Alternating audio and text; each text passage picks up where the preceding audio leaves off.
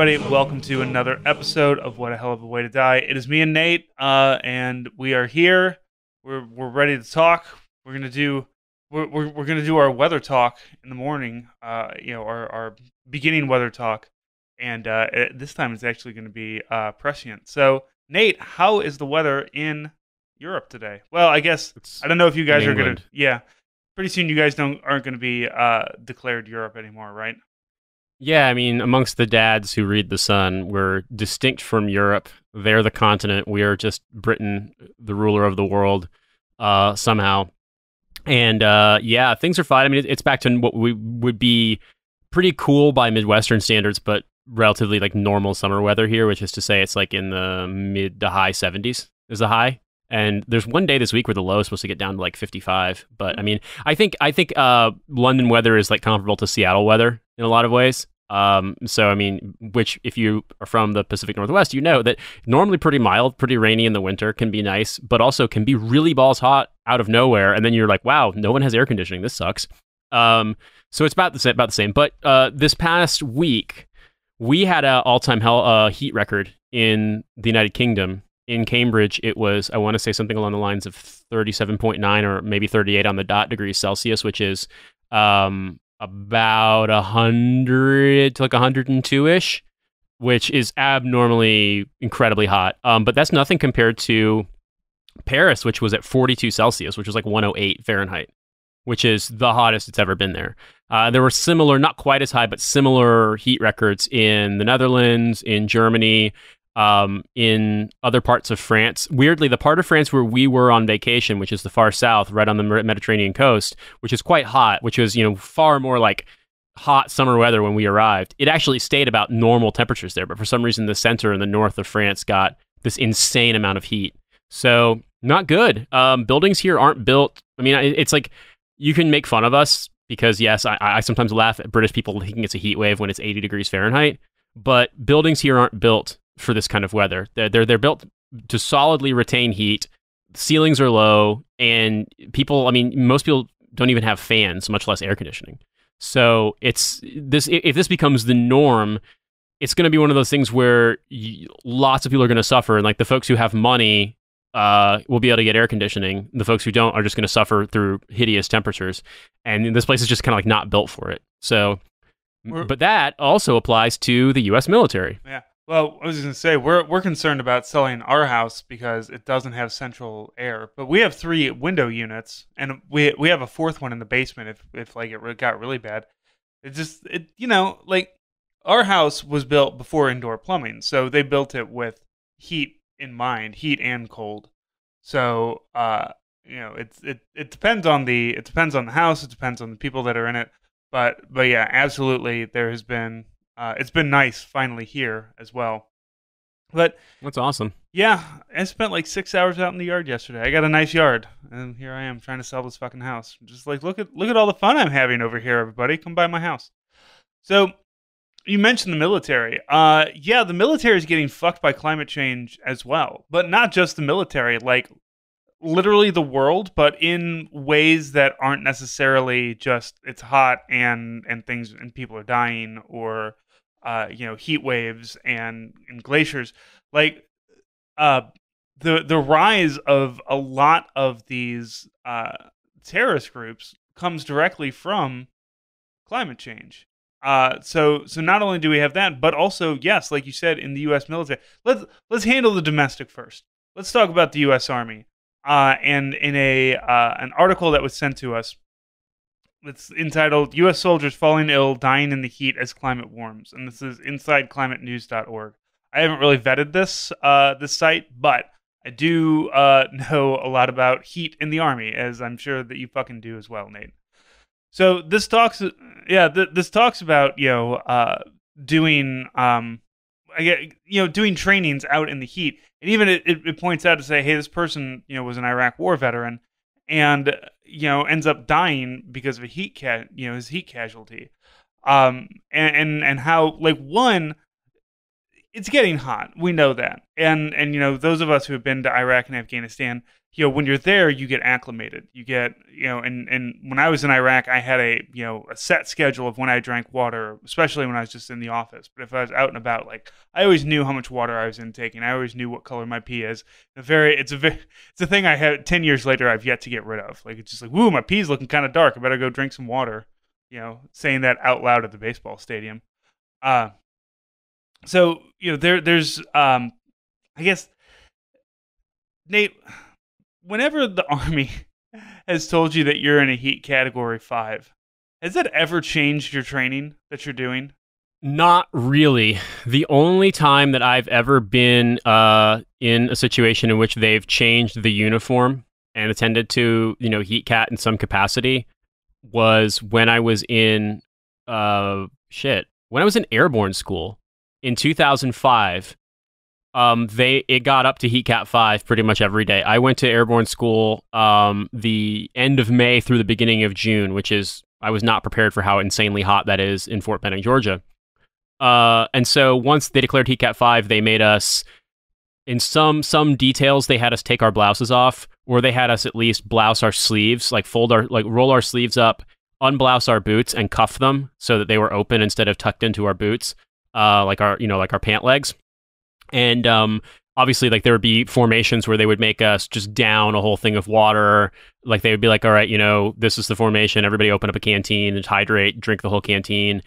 They would march us in formations, like in columns, through this thing that was like a car wash, and they just dump cold water on us. It was like a shower. And that I didn't know, which is a thing they do in basic training. What? No, they didn't. They didn't for me at Fort fucking Benning in July. Send me to the troop. Yeah, they as far as I understand. Now, this wasn't a wash rack. This was legitimately a thing on the airborne training site that was built for the sole purpose of marching formations of soldiers through to get hosed off with cold water.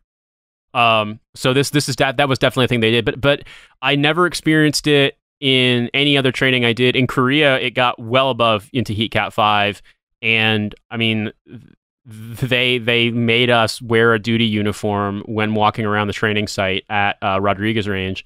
That was, long sleeves, long pants, tucked into boots, gloves, what's it called? A flick. I can't remember what the acronym it stands for flick, but basically your equipment carrier, and then a camelback, and then eye protection and a hat. So we were hotter than fuck, but it was like, well, you've got a camelback on your back, so you'll be fine. So in that regard, I never really saw it change. But when I was in the Special Forces course, we had some incidents with regard to heat cat that legitimately killed a dude and injured like dozens and dozens of people. For people in my class who were retests on the pass-fail land nav event, it was the Star Course Part 2, basically. You do the Star Course in selection, and then you do it again in the Q course on a different area of like the Fort Bragg general training area. And I did it right before Memorial Day weekend, and it was definitely heat cat 5 and during the daytime, and they definitely most certainly did not amend our packing lister uniform to attend to the heat. So they did it again over the 4th of July weekend, or right before the 4th of July weekend, for people who had failed and had to retest, and then also for the next class. And it was way, way, way worse that time.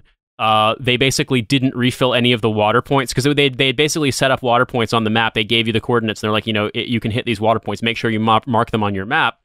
And they had, like water cans, like 5-gallon water cans. Well, by 6 a.m., those things were completely empty at all the water points, and they didn't refill them. They didn't have like a duty cycle built into the training schedule where people were going to go out there and replace the water cans. So people were showing up to these water points thinking they would get water, and there was none. So they wound up having something like 70 heat cat people, and they had to like send an emergency convoy back to Bragg to go to the Special Forces medic course barracks and just be like, everyone get in these trucks, go now. We've got a medical emergency. They were requisitioning civilian pickup trucks to like transport people to Kazovac them because there were so many injuries. And an Air Force JTAC guy who was out there on his own, like voluntarily, he wasn't a student. He was just like, hey, I want to do land nav training with you guys. They let him out there. He died. And that was in 2012. And it's only gotten worse. That weekend, over the 4th of July weekend, Fort Bragg or Fayetteville Airport had a heat record of like 107 or 108 So that gives you an idea of the kind of temperatures you're dealing with. And I'd also point out that out there in that part of Fort Bragg, the training area, a lot of it is pretty wide open, exposed, so you're not really getting a lot of shade. It's like, I mean, there's pine forest that's pretty spread out, and then there's like in draws, there's really, really thick vegetation. But I mean, as I understand the story, and this is apocryphal, so please don't cancel me if some of these details are not quite correct. One of the senior medical people out there told the training NCO, "Do not do this. You're going to get somebody killed." And he's like, "Fuck you, sir. I'm going to do my training," and somebody died. So, have seen it happen. And yeah, the SF response, because the Q course was full of morons at the time, and maybe still is, who knows, was basically, "Oh, you have weak genes." It's like, cool, yeah, cool. All right, we Green Beret eugenics. I love it. Yeah, man. If you don't have the right skull shape to get into the Q course, then what the fuck are you even doing there? So we talk about heat categories. So the Army the military has 5 heat categories now. Heat Cat 5 is the only one that anybody ever gives a fuck about. And there's a thing that they use like to measure it called a wet bulb. I've only seen wet bulbs maybe about 3 times in my life, 4 times in my career. Generally because somebody else, like, you don't really need one. You're on a military base, and the military base is the one who tells you what the heat category is.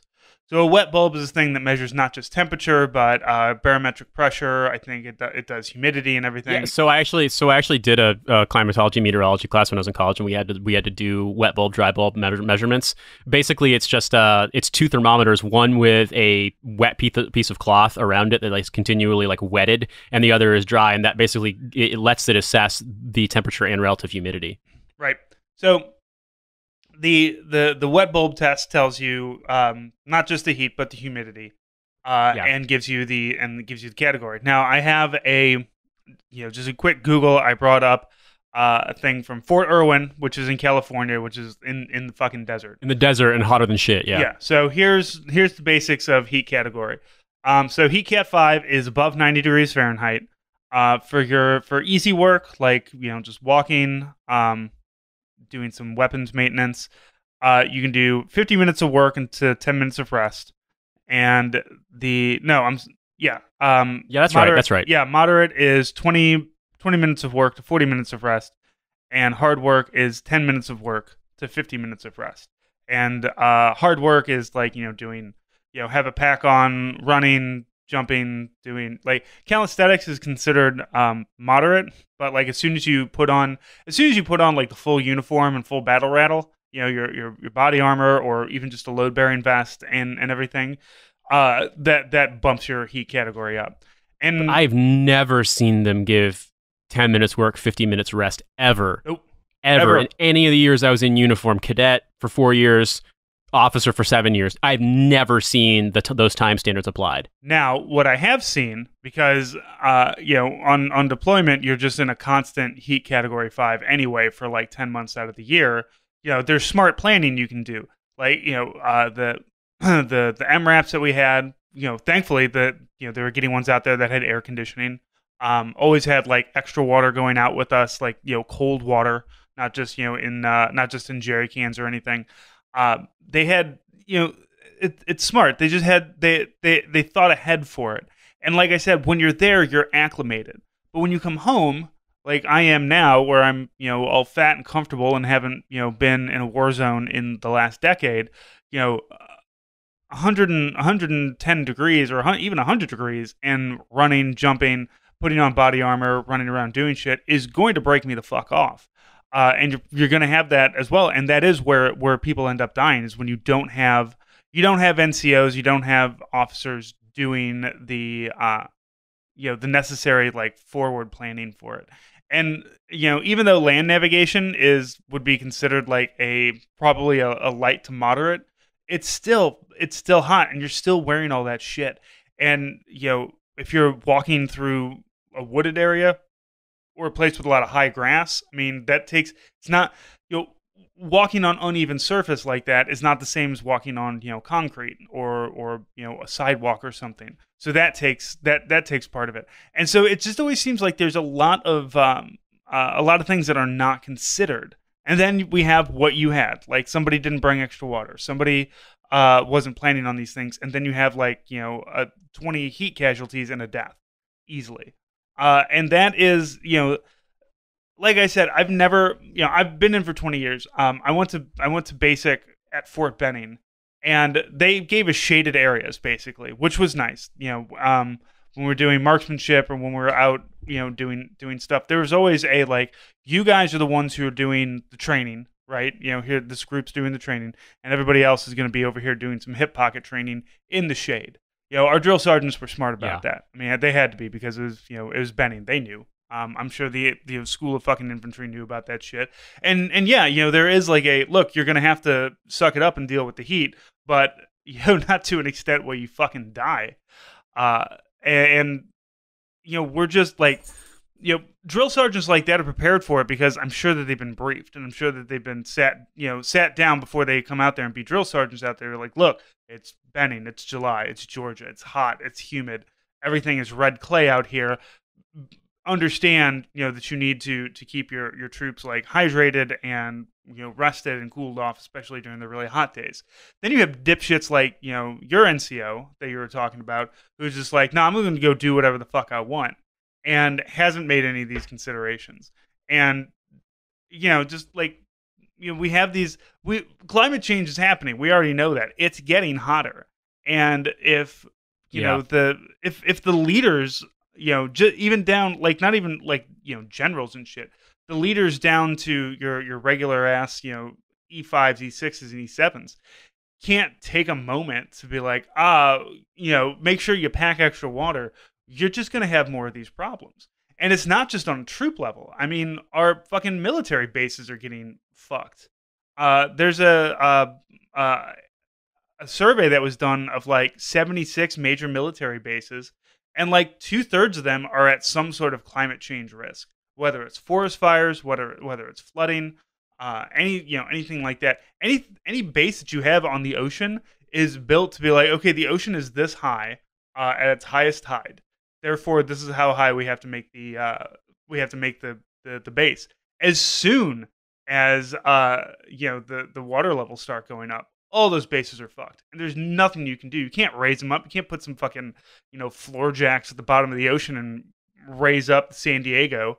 You're just going to be hosed, and nobody's prepared for that. And that, I think, that's when I imagine, when I dream of the American imperialism downfall, just our own like piss poor planning is a huge part of it.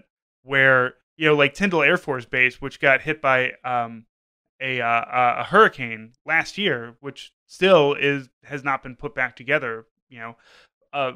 All we need is our major military bases to go down, and it just feels like the people who are in charge, like there's the people who are smart and kind of up there who are like, this is bad and we need to do something about it. And the people who are in charge are like, we don't have the money for it, so we're just going to go ahead and not do anything. And it's just, I don't understand, what kind of forward planning that you have here in 20 to 30 years if you want to maintain this whole, military superpower thing when all of our shit starts going underwater. Yeah, I mean, so this article in Inside Climate News is really, it's quite in depth, and it tells a number of stories. And I mean, it's interesting because, you have stories of reservists dying doing land nav. You have a story of a reservist dying after a run. You have the active duty soldiers in basic training, a West Point cadet. So many of these people who, it was hot and they knew what was happening. And it was, they didn't really pay attention until it was too late. And I mean, it's interesting to me because I think about where most American military bases are in the United States, in the lower 48 states.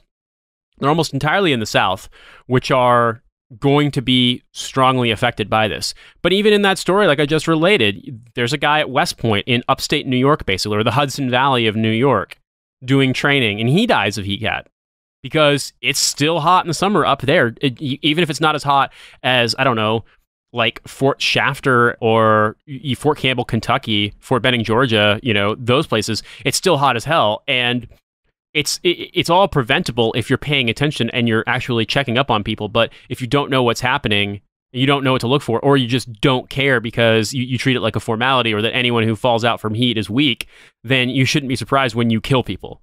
And I mean, like I said, I've seen a lot of people go down as heat cats, and to be honest with you, the places where I've seen it happen the most often are places where the training is sort of like, you're going to do this or you're going to fucking fail, because people don't want to fail. Like if it's in Ranger School, or it's in Special Forces course, or it's in, I don't know, like my Basic Officer Leader course 2, but Bullock 2 course, our barracks were right next to the, what's it called? RAP barracks, or RIP, excuse me, Ranger Indoctrination Program. So basically the selection for Ranger privates that they go to after airborne school. So all just in-shape privates getting the dog shit smoked out of them all day long by Ranger instructors. And the way they treated those kids, I saw a kid go down as a heat casualty. I was thinking about this the other week when it was hot here. I saw a kid go down as a heat casualty, and the instructors came up to him and started slapping him in the face, trying to wake him up and just like yelling at him. And one of our fellow lieutenants, who was prior service, like E6 medic, jumped in and was like, if I have to give you a direct fucking order as a second lieutenant, I will, but stop hitting that soldier and let us ice him. And it was this weird moment because here were a bunch of former NCOs who'd been NCOs up until they graduated OCS like 3 weeks prior or 6 weeks prior or whatever, having to jump in and be like, stop doing what you're doing, you're going to kill this kid. And if they legitimately, if they hadn't pulled rank, and if our major, who was our instructor, hadn't shown up and gotten involved, these guys would have been like, no, fuck you, sir, I can do what I want. And they probably would have killed this private or seriously injured him. And so I'm not saying this is like a blanket diss on soft or hard training or anything. What I'm saying more is that those kinds of situations where this happened, people don't really take it seriously until it becomes past the point of being so obviously emergency that they lose their mind. Like they don't see it when the guy is weak and wobbly and not sweating anymore, or turning red, having a headache. Then he's just weak genes. But all of a sudden, when he's pasty white or turning blue and foaming at the mouth, then they're like, oh, whoops, maybe we should have given him water. And I think a lot of this stuff, the climate change aspect of it is real, and it's making it more dangerous. It's making training more dangerous, no matter what. It's making operations more dangerous. But a lot of the attention to this has to come to people actually taking what we already know about heat stroke seriously. You know what I mean? Like, you can avoid it if you know what you're looking for, and the people at like the touching point of training know what to look for and aren't assholes. But it's amazing to me how often that gets forgotten. There is certainly a progression. If I'm out and I'm, doing hot weather shit, running around, being a troopy and whatnot, and I start to feel, overheated. Hey, I need to slow down. I need to go sit in some shade, drink some water, drink some Gatorade, get a little salt in me, because that's another big thing. Some of these on the article from Inside Climate Change has people that died from drinking too much water because it's so hot, and you just drink water, and that can literally kill you, like being too hydrated, or not putting salt into yourself. Like when I did my warrior leadership course for which is sergeant school, they ran us. It was Nebraska, and it wasn't hot. Like it was probably right at about 90 degrees maybe, but it was really humid. And before we went out, I took what I knew about spending time in the desert, because I had just gotten back from Iraq, and shoved a big thing of sunflower seeds in my pocket, and was handing that. I told everybody, it's like, everybody needs to be eating sunflower seeds as well as drinking water, or eating your MREs. I don't care which, but you gotta do that.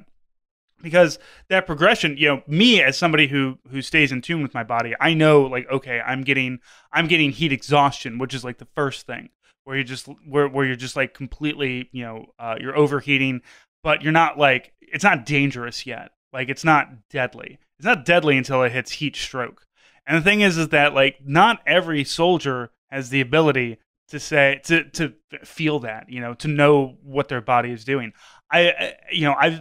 I only have experience because I've had heat exhaustion before, and had to sit down and put cold towels on the back of my neck, and then it's like, okay, I feel better now. I can go back. It was like, I overheated, I fucked up, but I can after about sitting down for 30 minutes and cooling off in the shade, getting a little bit of moving air on me and a little bit of cold water. Now I can, get back in the fight, as our illustrious commanders would say. Um, but yeah, you don't have, if you don't have your NCOs looking out for people like that, climate change is going to start fucking killing soldiers left and right even more. And it's preventable is the thing that pisses me off. It's and not just preventable in like behead your local oil baron, but preventable as in, hey, just drink water, stay in the shade, follow the rules of like if you're doing really really hard work, to take breaks and take long breaks on a regular basis. Yeah, I was thinking about this too because there's a quote in that Inside Climate Change or Inside Climate News article about a guy saying, "Well, if you want to fight in the heat, you have to train in the heat, you have to push through it. Like, there's a fine line, but we have to do this training because this is the conditions we fight in." Which I get, but I'm going to say this: we had soldiers in my battalion go down as heat casualties during like multi-day operations, but it was rare. And one of the reasons why is that because NCOs are given autonomy to take care of their soldiers when it's in a unit versus in training when you're sort of at the behest of, I mean, in some cases you can, but in other cases, like, you're at the behest of at the whim of the instructors. Like you were saying, giving people salt, giving people Gatorade, like having them take, they do rehydration salts, which were a thing that we used to get in the Special Forces course that helped a lot. They're basically packets that would typically be given out in like relief packages for people with like dysentery or diarrhea or things along those lines. And they're basically like a sweetened kind of like almost not quite milkshake. It makes something that kind of tastes like watered down Gatorade, but it's really, really salty. And this helps a lot to like basically restore electrolytes in your body when you've gone through something that's depleted them. So things like that, if you're just paying attention to that shit, you can mitigate this quite easily. But I think what's interesting too is the military was basically shamed into admitting that although it had a report on which installations it thought were going to be affected the most by climate change and climate related disasters, it wasn't until they underwent a significant amount of public pressure that they finally released one, which was mostly redacted because like the Marine Corps was like, we're not going to release any of our bases, that kind of stuff. But you realize that not only is climate change going to be a problem for the military's ability to train safely, it's also going to be a problem just in terms of installation management, in the sense that a lot of these places are in the sort of danger zone for being affected by inclement weather that's made worse by climate change. And I think the biggest one we saw very recently was related to hurricanes, which are getting worse in the Gulf of Mexico and the Atlantic coast because of climate change. For example, Tyndall Air Force Base in Florida.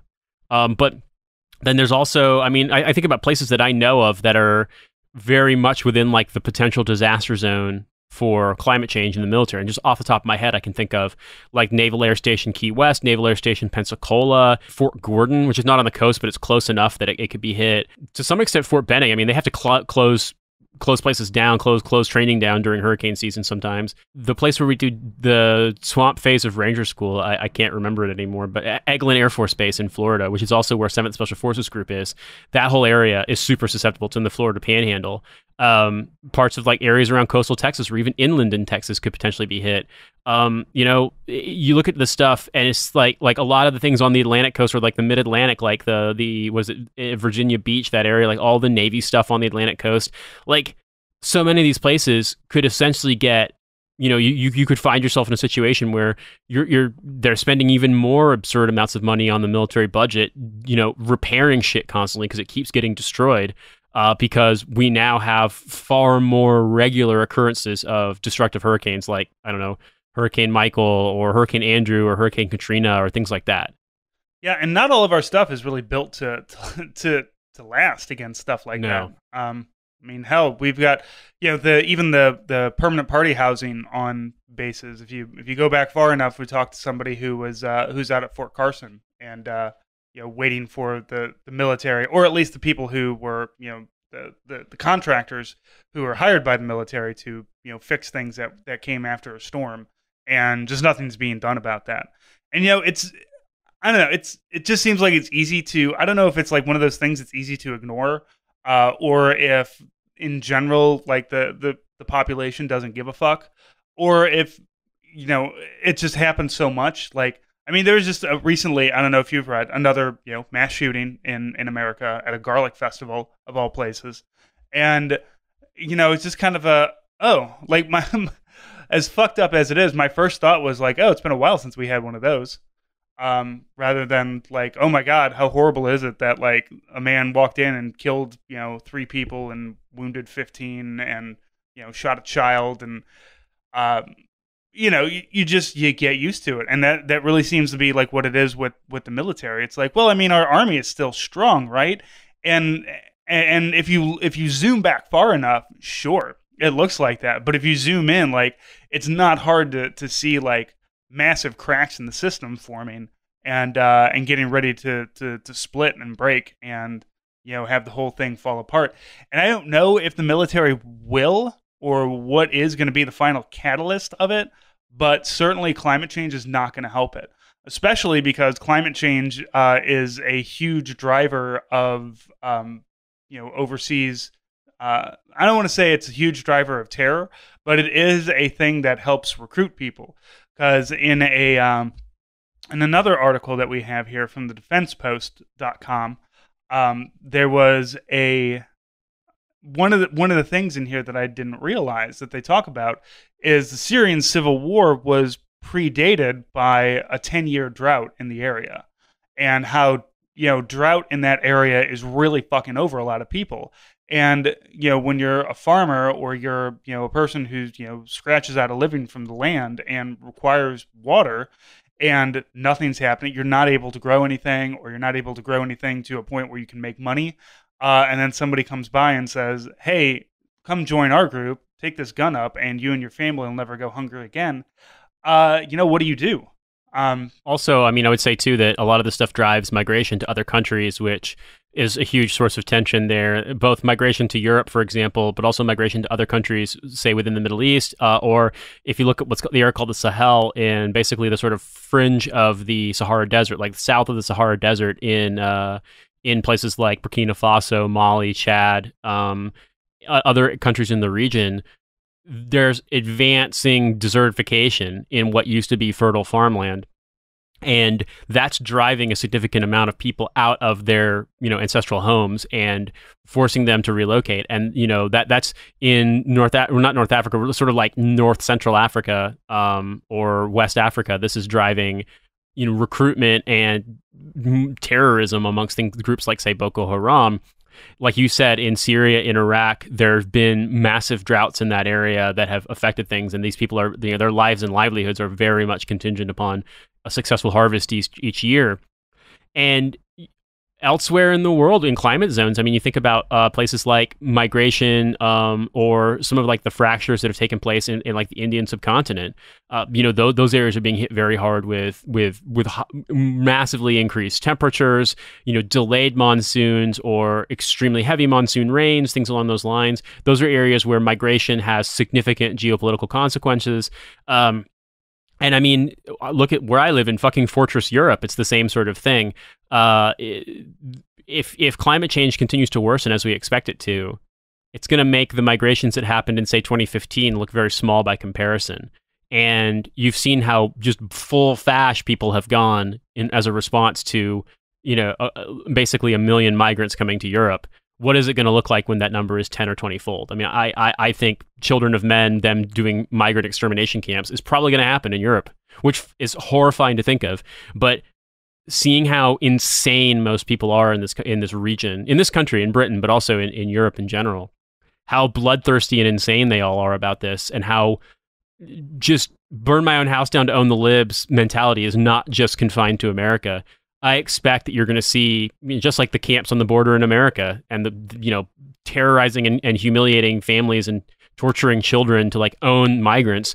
That's going to become even more the norm. Or look at Australia, a country also similarly very heavily affected by climate change, who's decided that asylum seekers get put on Hell Prison Island instead of even being allowed to touch Australian soil. And that's become such a normalized position that only like the Green Party and the Socialist Party, none of the major mainstream parties in Australia are even voicing any opposition to that.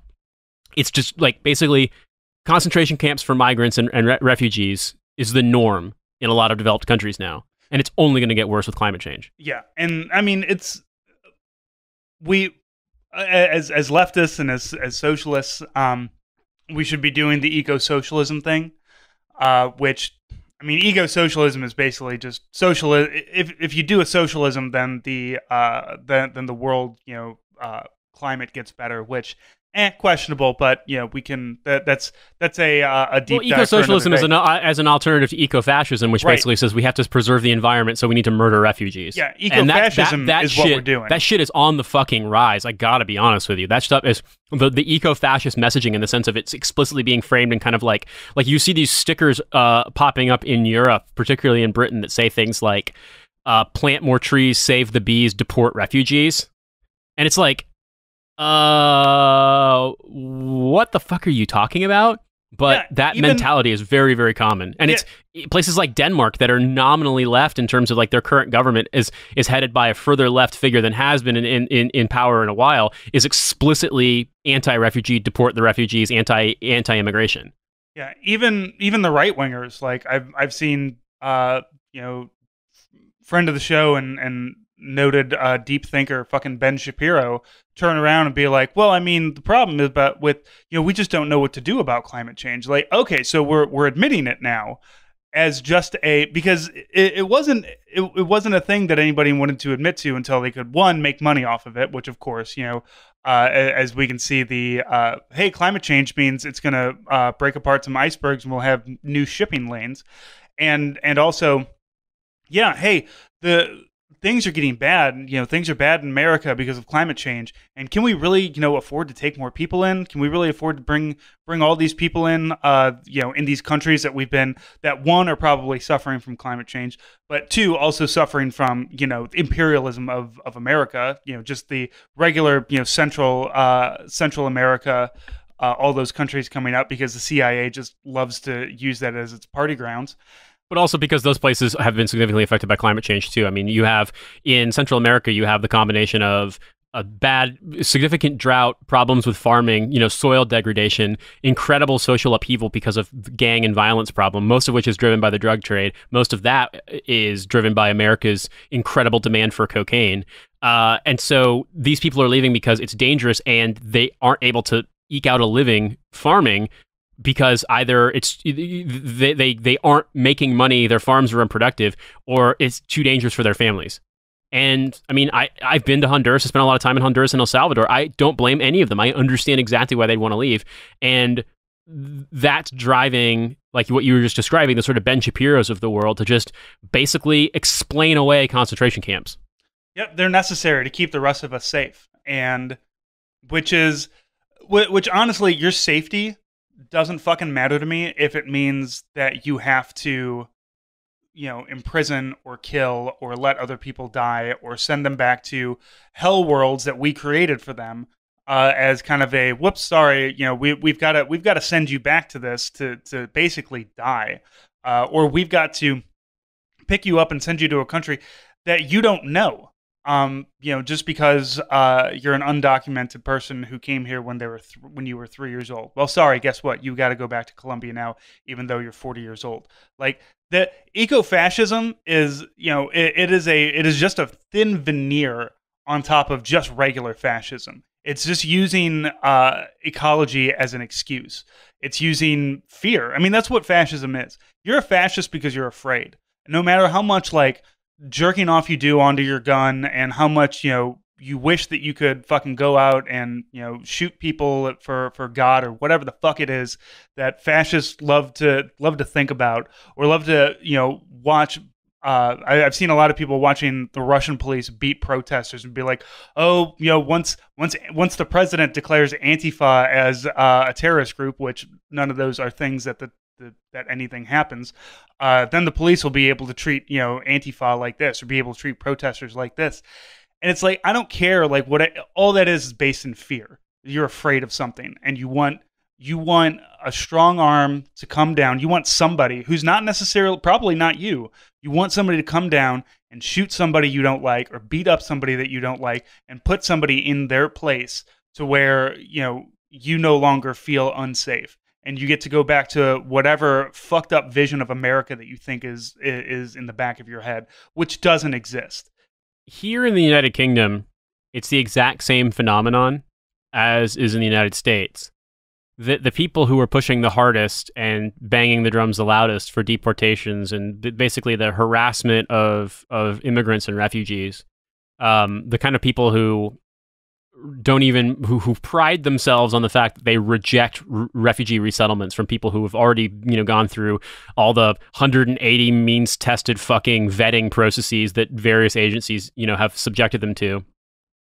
Those people live in they're old white boomers who live in places with almost zero immigrants, and they just get a direct drip feed of hatred and xenophobia from Fox News in the United States and things like the British tabloids here, or even some of the broadcast media here is bad, but it's not as bad as the absolutely fucking bananas shit that gets published in tabloids, for example.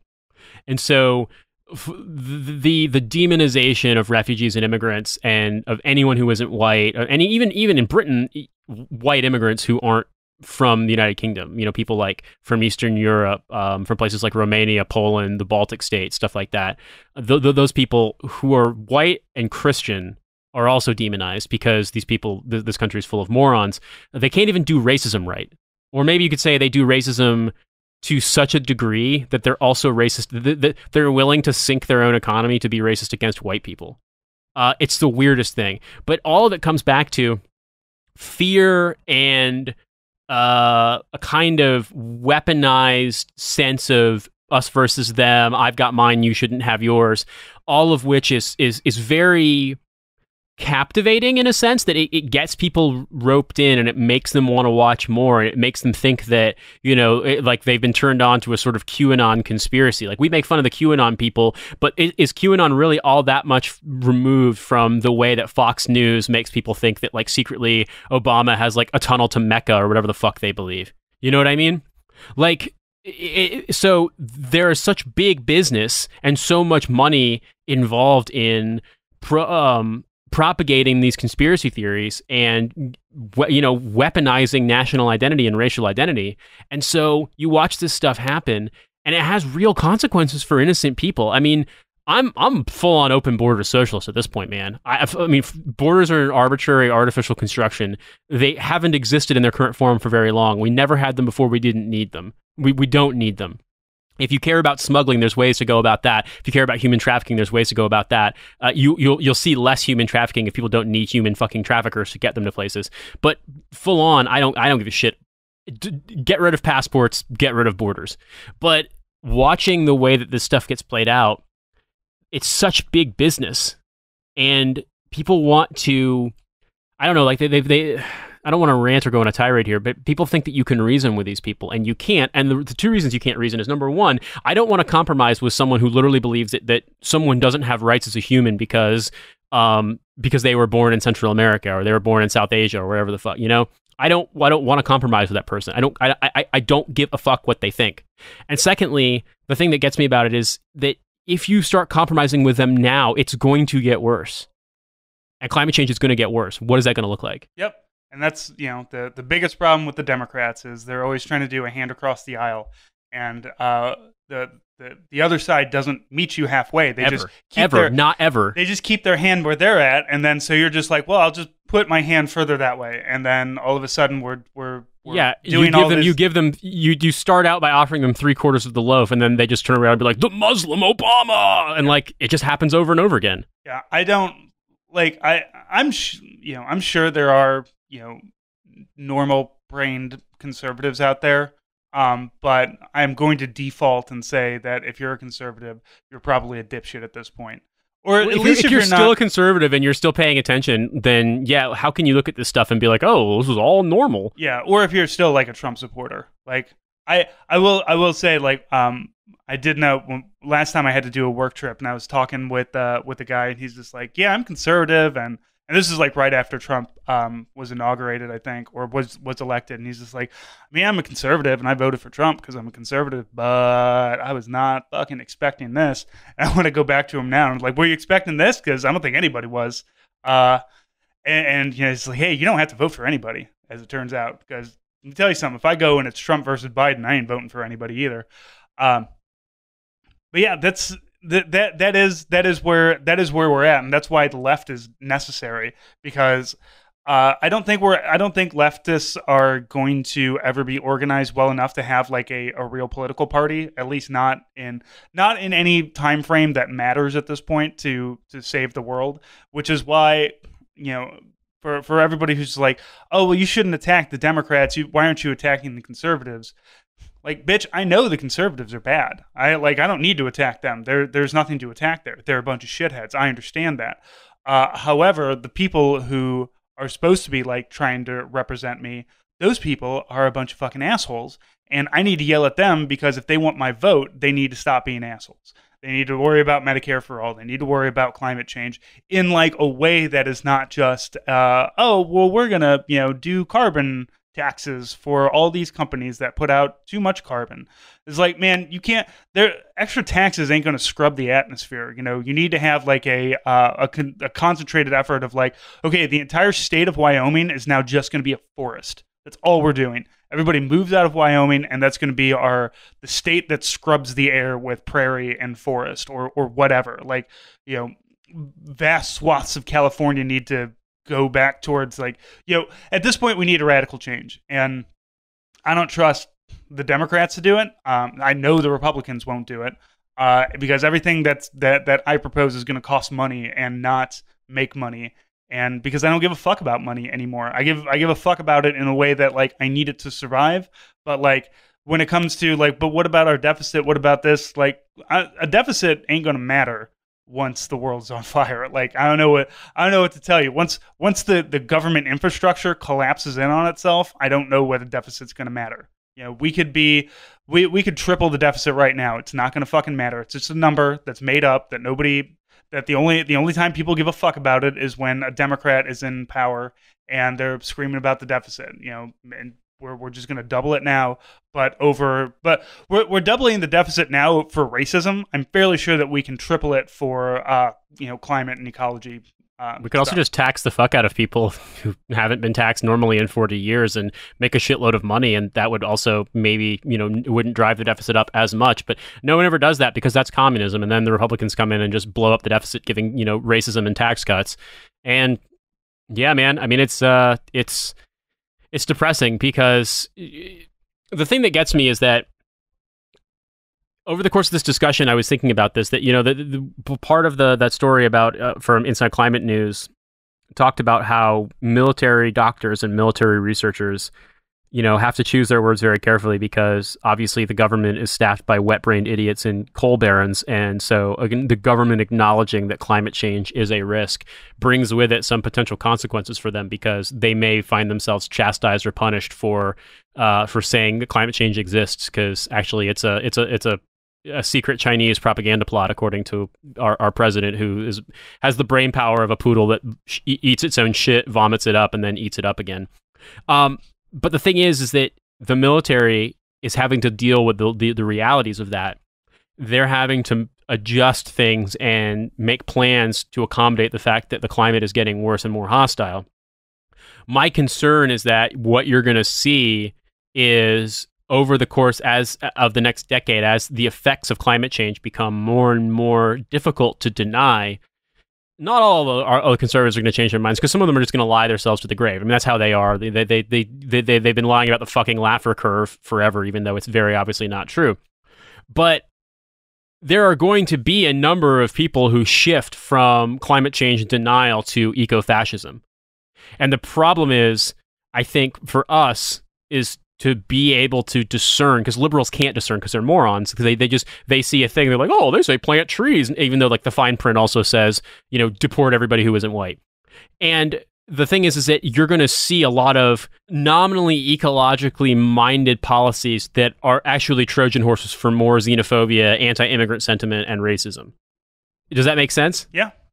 I mean, that's the whole point. You're going to about all of see this. more of it. You're going to see more of that because it's going to become harder and harder to deny climate change. And I feel like leftists, what we should do is obviously continue to organize as we are and to put pressure as much as we can, but also to be vigilant, because liberals will always accommodate fascists. But the problem is that some things are so intolerable to even liberal voters that they're going to complain. But if the right, which we shouldn't underestimate, has smart people working for it, smart, craven, hideous, morally compromised people, they're going to try to find ways to couch racism, xenophobia, nationalism, etc., in ecology, because they're going to see that that's where the trend is going. And, you know, the identity Evropa fucking dipshits, among others, are going to try to weaponize that as well. And that's the kind of thing that we have to be really vigilant for, because, I mean, there are, not all of them, but there are, you know, a cadre, a cast of people in America whose politics you might describe as like John Bircher Republicans, but with dreadlocks. They care a lot about the environment, but they don't give a shit about anything else. And they're totally fine with the state crushing and oppressing people as long as it saves, you know, a pine forest or a turtle. Every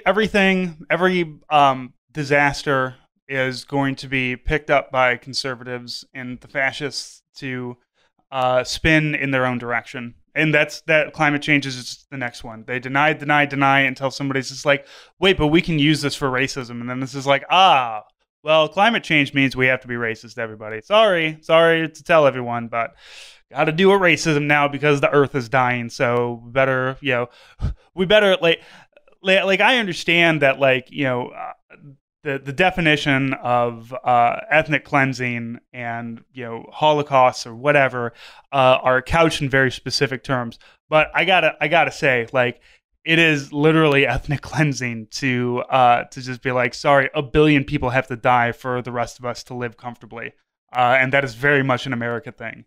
And I don't know, history is a very wonky thing that is, history is a thing that happened but is interpreted by different people and interpreted in different ways. And I'm just always very curious, like, if there is a civilization in 500 years from now, what is going to be, you know, where is it going to be, and what's going to be said about the American empire? Is the American empire going to be a global empire at that point, and we're, you know, fucking doing we're doing imperialism in space, or will everything have collapsed and we're everybody, you know, people are just kind of back to banging rocks together or something? It'll be interesting. I'll be dead for it, but it'll be interesting to know one day maybe. I still hold out hope. I mean, I live in the Midwest, and apparently, according to all climate, like, you know, surveys that are done, like, I'll be fine. Well, I mean, it'll be hot, but I will survive the oncoming. You know, because I live far enough away from the rivers that the flooding's not going to bother me. The hurricanes don't really come up here. It's all going to work out until that fucking earthquake hits, and then just the New Madrid fault earthquake that's going to destroy the Midwest. Right. It's going to, like, the way that it's going to go is that, like, all the coasts are going to get covered with water. Everybody's going to be running inland, you know, and that, you know, St. Louis and Chicago will become like the hub cities of America. And we'll be like, yes, finally, people are paying attention to St. Louis. And then New Madrid's going to hit. The arch is going to fall into the river and wash out to the ocean. And, like, the last whale is going to choke to death on it, trying to eat it. And then then the world, then, you know, I guess whoever's left in Russia is just gonna, I don't know, shoot the nukes or something. A fitting end to everything, I would say. Yeah, man. I mean, I see it here because, you know, so Britain has a housing crisis, and the primary driver of Britain's housing crisis is the fact that jobs that pay above starvation wages are concentrated in cities, particularly around London. Wages have been stagnant, have actually been decreasing versus inflation since 2008. They have not recovered even to the point where they were in terms of purchasing power in 2008. And also, in the last 40 years, the government has sold off a significant amount of government-owned housing, which at its peak was about 70% of people in this country lived in. But they haven't built any new housing, and so you've seen people squeezed on the housing market to the point where, I mean, things are absurdly expensive, and stuff that's very poorly maintained, that's, you know, not particularly spacious, like a 3-bedroom apartment that's 750 square feet in very, very poor shape, you know, selling for 700,000 pounds, so close to $1 million. That kind of situation in places like London. But every time anybody talks about the housing crisis, if you go on the tweets, anything online, and anything shared about the housing crisis, particularly if it's shared by conservatives who are acknowledging the fact that there's zero affordable housing, everything is just, you know, beefy dads with St. George's crosses in their profiles talk about, we'll deport all the immigrants and then there'll be plenty of housing. And the thing is that the reason there's a housing crisis is the government sold off they literally sold housing they built for free for people to them. They were legally required to sell it. They didn't allow councils to reinvest the dividends they made from selling off housing at pennies on the pound to build new housing. People were buying these units I'm describing to you that are worth $1 million were probably sold for the equivalent of $50,000 or $60,000 back in the early 80s and up into the 90s. And all of this is done because they wanted to create a class of landlords who would fucking vote for them. They said it openly back then, and they still do it now. And yet people blame immigrants for this as if it's just immigration and not 40 years of failed policy that's meant to tighten the fucking housing market. And there's a part of me that gets just so frustrated because I don't understand why it is that people look at these social problems that we're experiencing because of oligarchy, because of terrible neoliberalism, and their reaction is almost, it's like it's bred into them, like it's in their fucking DNA to suddenly turn around and be like, oh yeah, well, I'm mad because houses are too expensive, but if black people didn't have houses, then they wouldn't be expensive. And it's just like, what the fuck are you talking about? Like, but that thought is so common amongst, and I say boomers, but, you know, boomers of the mind, because there wouldn't be groups like Identity Evropa or whatever the fuck if there weren't dumbass teens and college students who also believe this racist shit. Yeah, they're dead. If you zoom in close enough on their DNA, the double helix is actually just a bunch of little KKK hoods that just go all the way up. I was going to say, it's like, damn, lots and lots of burning crosses in your DNA. Right. Amazing. And you know, there sometimes is hope. I've certainly seen some people get turned around from that shit. But unfortunately, for the most part, they're all just going to remain horrible racist boomers. Though it is heartening when you do deep dives into, like, you know, Toilet Paper USA and find out that, like, all of their advertising is being pointed at boomers and not at college students. Because, well, you know, college students, you know, there's still plenty of, like, racism and identitarianism and whatnot at that level. Like, for the most part, though, those people are not being targeted. Probably because it's a lot easier to convince, like, an angry, you know, 70-year-old man that, like, Hispanic immigrants should be dragged out into the desert and shot than it is, like, to convince your average, like, 23-year-old white dude who's just like, I mean, I don't like them taking my job, but also I'm an accountant, so I doubt that they will take my job. But wait, you want to do what? You want to just, like, start executing them? No, man, we can't do that. Yeah, it's a lot easier to do a racism for the people who it's, like, really been, you know, for the last 25 years, just been their bread and butter is just the racism of Fox News. And I got to say, I used to be very mad that my father never had cable growing up, but now I'm very glad of it because he's never been brainwormed by Fox News, and he just watches Netflix and is a democratic socialist who I convinced not to vote for Biden if he wins the Democratic election. So there's hope out there, guys. You just gotta you gotta, like, you know, use the parental locks on your dad's TV to, like, block out Fox News. And I'll just say this. I'm also glad my parents don't watch Fox News because they don't really watch TV at all, besides my mom watching Sky, which is a British news network. But all I can say is to Identity Europa, you spelled Europa wrong. Owned. No, see, they're putting the V in there just like them because I I guess Greek society is what The Romans, yeah, I they're mean, trying to be the Romans. yeah, exactly. Rome, famously a not multi-ethnic society. Right. Yeah, these people have these weird fixations on Western culture, as if like Western people or European people are homogenous in any way. And I mean, the reason why French is pretty easy to learn if you can get through the conjugations is because half of the words in English are the same as French, because the French fucking invaded England, and like half of this country are people who were indigenous in a sense, but there were so many thousands of migrations over centuries and millennia before. And then the other half are basically from Normans who lived here, who were interbred with natives. Like, this is not a homogenous society. It never has been. And the idea of like statue Twitter and all that shit hinges on like a 10th grade understanding of ethnicity in general, and it obviously just like weaponizes false information to make people believe that, like, you know, Western Europe has to be defended. It's weird how we spent all this effort and time and money and human lives to destroy Hitler's fortress Europe, and then like the people who benefited the most from the largesse of the fucking baby boom and, you know, the Marshall Plan and all the post-war welfare state spending have turned around and be like, actually, Fortress Europe was a good idea. Hitler, he was just misunderstood. He was an art student. He was a sensitive man.